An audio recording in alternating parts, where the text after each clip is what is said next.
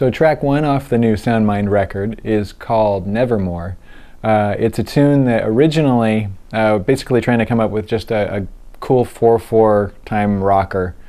which is rare for us in this band sometimes. And it was a riff that it basically went down a step and went up a step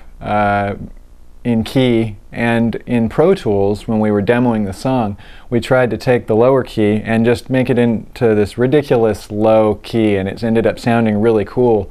And so there's no evidence of that original Pro Tools edit on the record, but what we did was we went and detuned and actually learned the song in drop C,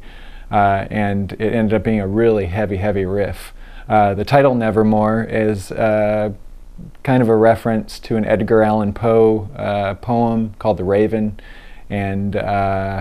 well, it kind of ties together with the Sound Mind idea, so you can look into that if you want to.